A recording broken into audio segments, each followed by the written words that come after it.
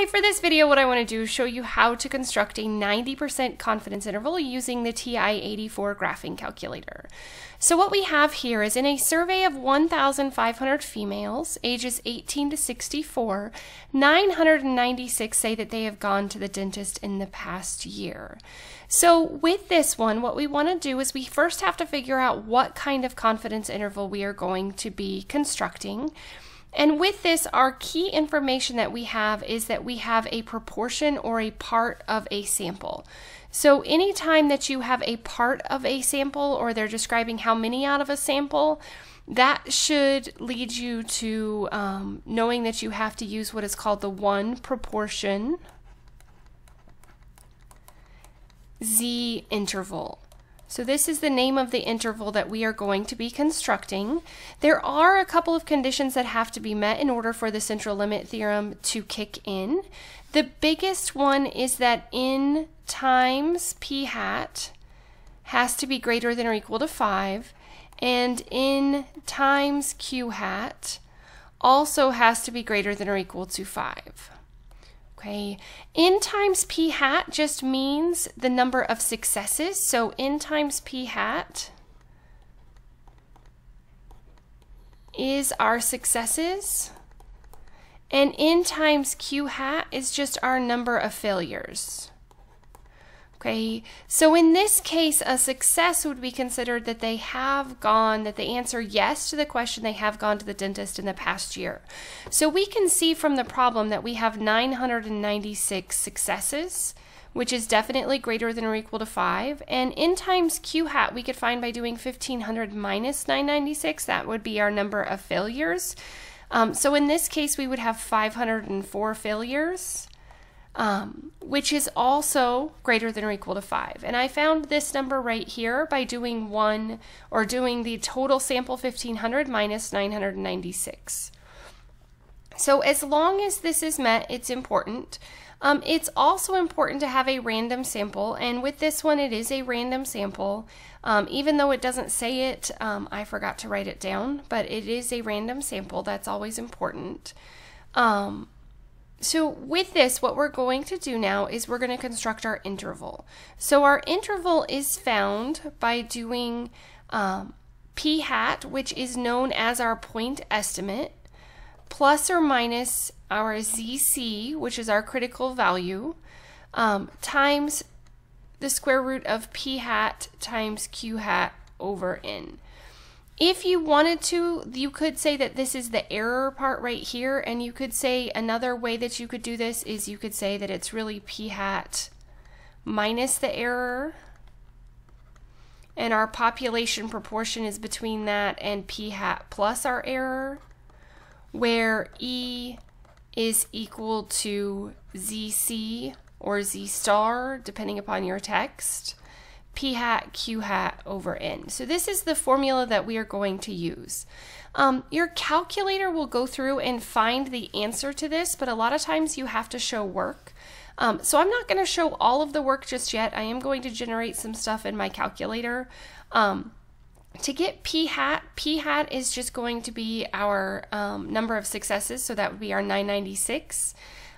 Divided by the number in our sample, which is 1500. So you can find that, but when I run it in my calculator, it will actually give me the p hat. Or I could just set it up as 996 over 1500. That also works.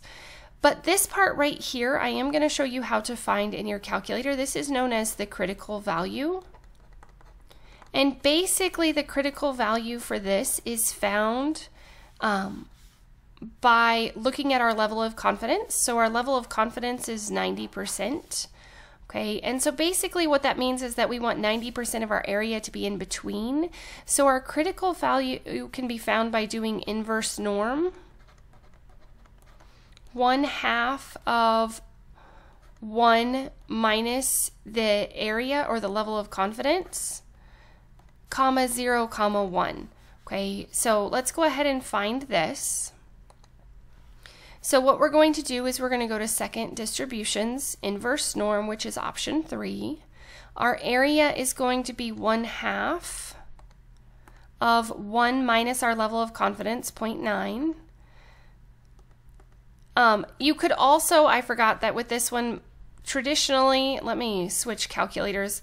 If you have this option, you can actually just type in center, and your area, you would just put in 0.9. Most calculators don't have this option though, so I'm going to switch to a different calculator, and you can see that it's negative 1.645 or positive 1.645. So basically our ZC is going to be 1.645. Typically we round to 2 decimal places, but this is a special case where it's directly in the middle, so they go ahead and leave it as 3 decimal places. So let me go back to my calculator. I'm going to switch. I have the option of being able to switch to a different calculator, and I don't know where it is. Hold on.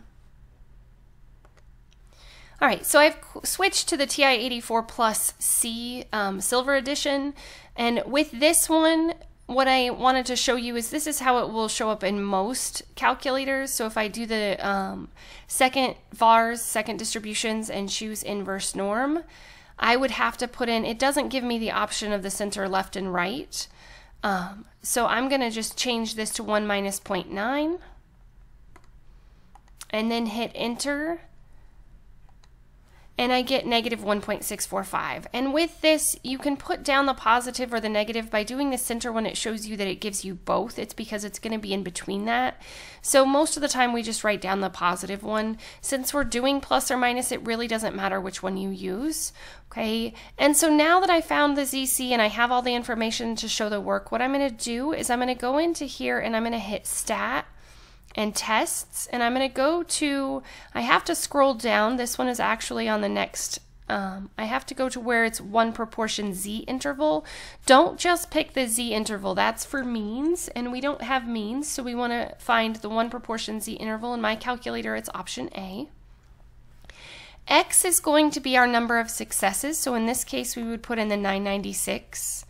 N is going to be the number in our sample, which is 1500, and then you put in your confidence level, and this, by putting in your confidence level, it will find the z-score or the critical value for you and automatically plug it into the formula. Okay, and so with this you can see that p hat is 0.664, so now I can write down all of my work if I needed to. Okay, so I could say 0.664 is going to be p hat plus or minus 1.645 times p hat, which is 0.664, times q hat, which remember q hat, let me just go ahead and write that down really quickly. Remember q hat is always 1 minus p hat, so in this case if I do 1 minus 0.664, I get 0.336. Okay, and then I would divide it by the number in my sample, 1500. This way you showed work so that whoever is assessing it can see that you found the correct critical value, that you were able to plug in both your p hat and your q hat, and you knew what you were doing, you used the correct formula. And then you can just write down your confidence interval. So remember that this is the interval that is generated, the 0.64394 and the 0.68406.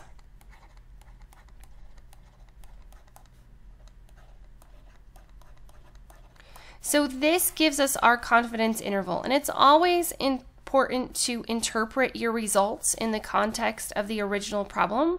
So we could say with 90% confidence,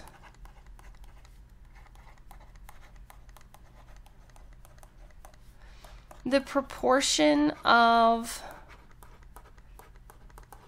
so this is how you would always start with any 1 proportion Z interval. You're going to say with whatever level of confidence, and then you're going to say the proportion of, and then you're going to go back to your problem and look at what is the context. So we're talking about females ages 18 to 64. So the proportion of females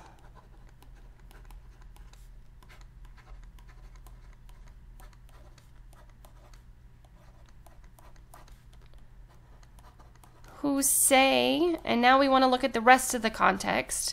In this case, remember they are saying that they have gone to the dentist in the past year. And we're talking about the entire population. So the proportion of all females ages 16 to 24 who say they have visited the dentist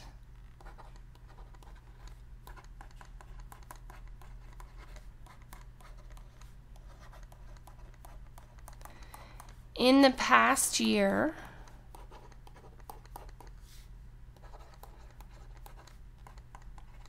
is between these two values. So we would say 64.39% and 68.41%.